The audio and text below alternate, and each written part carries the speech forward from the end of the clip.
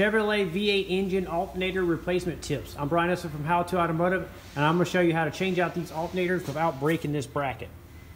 So I got a tip for you guys today. Sometimes when you go to put the alternator on, these little bushings here will pinch and it won't allow the alternator to go in. So when you go to put the alternator in, the little bushings here may prevent it from sliding down into position. So what you do not want to do is use a hammer like this and tap them here and here, because this aluminum bracket is so thin that there's a good chance that it'll snap off, especially on this particular ear here. So the way you get this bushing pressed in like this so you can get the alternator to drop down is to do this. So what you're going to do is you're going to take a bolt like this. It has to be long enough to, short enough but long enough to go through the bracket like this. You're going to take a socket that fits bigger than the bushing here, slide it on, and then you're going to find a nut that fits it like this. Now what we're going to do is we're going to tighten this nut, and this is going to push and pull this bushing inwards like this.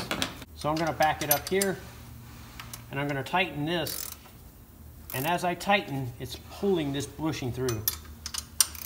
You only have to go a couple little turns or threads like this, and that should be enough right there. That's, I can see the bushing moving inwards, and when I pull this off, you'll see the witness marks. So once I get this removed, you can see it pushed the bushing through slightly. So we're going to do this one here the same way. This is the more fragile one because this bracket is even thinner.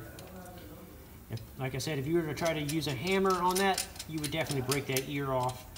And then you would have to change this whole bracket out, and you would be in a world of trouble then. So just like the front one, we'll tighten this up a little bit, and you'll feel it drawing in. You can actually see it too.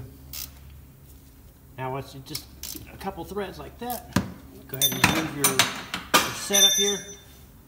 Now you can take your new alternator, and it'll drop right into place, and you can start your bolts through. Now you have plenty of slack.